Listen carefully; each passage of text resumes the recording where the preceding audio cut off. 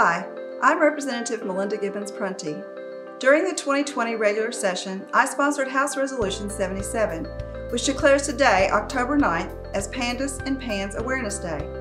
If you're unfamiliar, pediatric autoimmune neuropsychiatric disorders associated with streptococcal infections and pediatric acute onset neuropsychiatric syndrome are conditions that affect our children's health and behavior. Both can be caused by infections like strep, Lyme disease, and mono, and can lead to inflammation in the brain that trigger neurological and psychiatric issues. If your child has begun to show signs of obsessive-compulsive behavior or developed a tic, these may be symptoms that you should discuss with your primary care provider. The good news is, the more we learn about PANS and PANDAS, the more we realize that they can be treated. I intend to keep advocating for children and their families who face these conditions. For more information, go to pandasnetwork.org.